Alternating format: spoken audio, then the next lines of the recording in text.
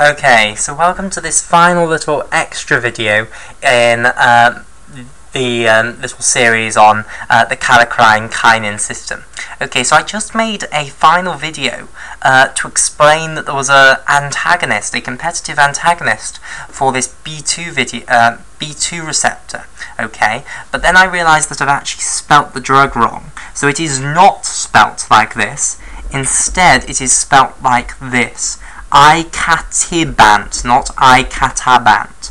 Icatibant is a competitive antagonist for these B2 receptors and will therefore bind to the B2 receptor and stop bradykinin and calladin from being able to bind to it, and therefore will stop this positive feedback whereby type 1 activation of endothelial cells leads to further type 1 activation of endothelial cells. Okay, so it's used as an anti-inflammatory. That's all I want to add in this final little video.